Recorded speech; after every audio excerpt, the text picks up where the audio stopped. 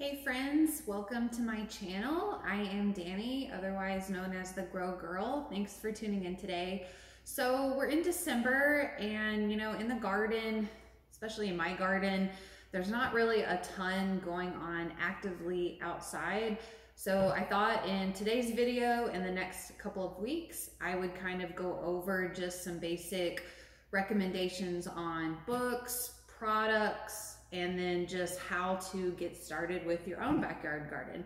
I've had a lot of people ask me about that recently, so I thought I would kind of show you guys how I got started in my backyard garden and kind of give you some ideas on how you can start your own backyard garden.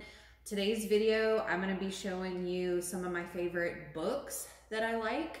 I'll have them all linked below. You can buy them all online other than my one Houston book by Dr. Bob Randall.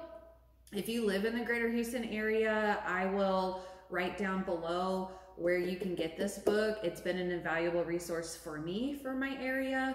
But of course, all the other books you can get online off of Amazon or somewhere else and have them shipped to your house. So I really hope you enjoyed today's video. Next week's video is going to be about some different products, tools, things that I have found to be really helpful in the garden. I'm gonna have another video on some really cute and fun Christmas ideas for your fellow gardeners. And then my last video, which is either gonna be end of this month or beginning of next month, is gonna be about how to start your own backyard garden, my process, and then what you might wanna think about. Okay, so let's get started. I'm gonna take you through each different book, kind of show you the book cover, what's inside, some of my favorite parts. And then, like I said, I will link everything below so that you can get your own copy.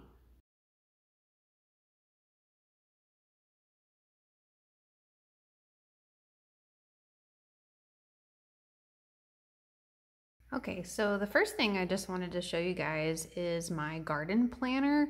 This has probably been the best thing I have done since starting my backyard garden, is to use a planner.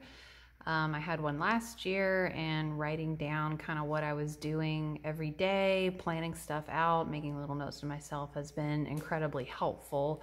So I just got this one at Target. I have a bunch of like saved planting guides and other things in the folder here.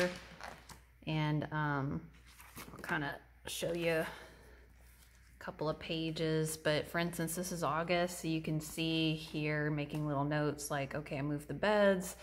This is when I planted the bush beans and zucchini, so I know how far down the line to expect them to be, producing vegetables. And then over here, I kind of had like my monthly to-do list so that I could kind of keep track of what all I needed to do during this planting season. And yeah, it's just been really helpful, and especially using it year to year, trying to plan things ahead of time, as well as looking back on my notes from last year and figuring out what worked, what didn't work, and then not having to look everything up every time. So yeah, number one, make sure you get yourself a really good planner.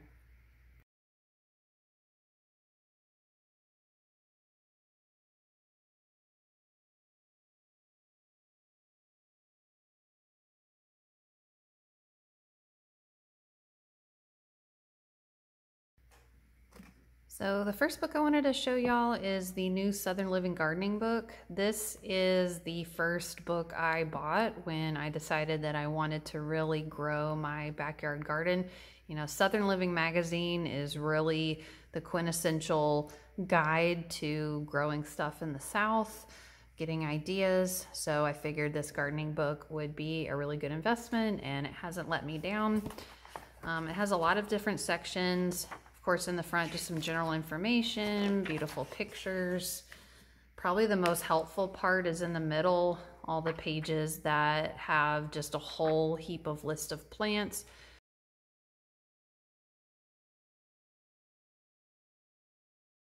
And then I like in the back, it has a lot of different guides. So how to fertilize, general tips on planting, general tips on containers. Let's see, guide to growing fruit. So just a lot of different kind of tips and stuff. So this has been a really good book if you live kind of in the southern part of the US, for a lot of really helpful information.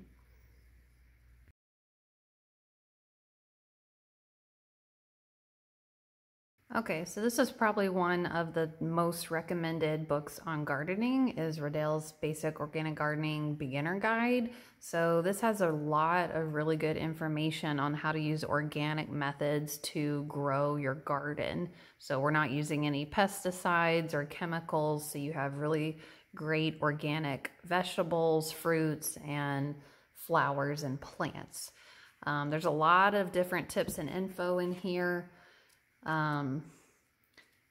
Just really a lot of great information. It's really easy to understand. I really like how he kind of lays out some plans for some gardens. So like this salad garden kind of goes into how to space everything, you know, what you might want to grow, giving you some tips. Here in the back, like here's a section on cover crops. There's a section in the back. Yeah, this area, it kind of goes through different types of vegetables, giving you tips on how to plant everything. And then in the back, some different guides as well. And then probably my favorite part is here, where it says, kind of goes through the seasonal calendar, what you need to be focusing on every month. I have found this to be a very helpful guide. So this is definitely one that you want to pick up.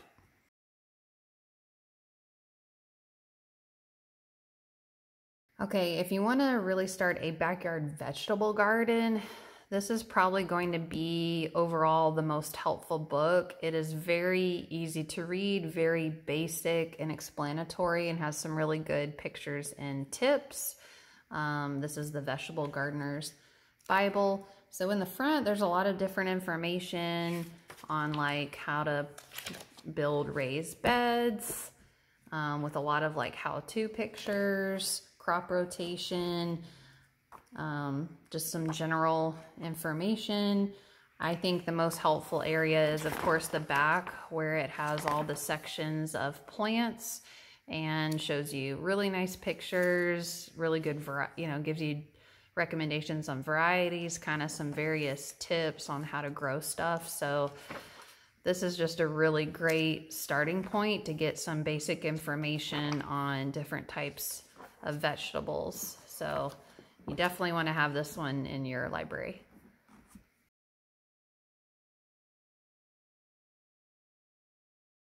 Now this book is probably the most recommended book if you're wanting to grow flowers. And I mean, who doesn't want flowers in their garden, whether it's just to look at, whether it's to attract pollinators like bees and butterflies, or whether it's to grow a cut flower garden so that you can have, you know, decoration and flowers to put in vases in your house. So this is a super popular book, and I have found it to be very helpful. Of course, a lot of general guides and information in the beginning. A lot of very beautiful flowers. It has some really good guides on how to grow specific kinds of gardens. So like this section, this is an idea for a wildflower garden. And then it has like a list of different types of flowers you want to get for a wildflower garden. So a lot of different recommendations like that. And then of course in the back, it kind of goes through all the different varieties of flowers and gives you tips on when to plant and how to grow them well in your garden. So if you're looking to grow flowers, this is going to be the one you want to get.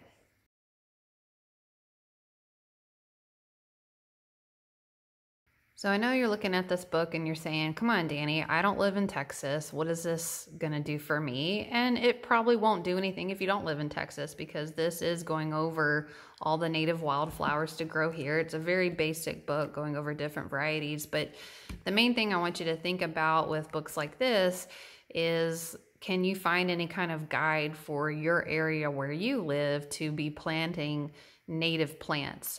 That's so important in order to have a very successful garden and, you know, make sure you're attracting the right kind of wildlife and you're staving off a lot of different pests and diseases, and that you're going to be successful, is you want to plant native plants. They're going to do a whole lot better in your garden. So something to think about. And if you live in Texas, I like this book for adding in wildflowers to your garden.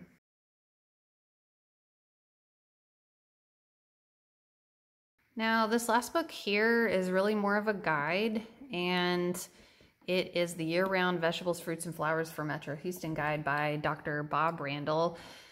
This has been one of the most helpful books I have used for my garden because I live in the greater Houston area, and he has been growing here for years, and this book has been so helpful for him to break it down for local area, even getting specific planting guides, very specific varieties you want to use. I think this would be helpful for anyone in general, but especially in the Houston area.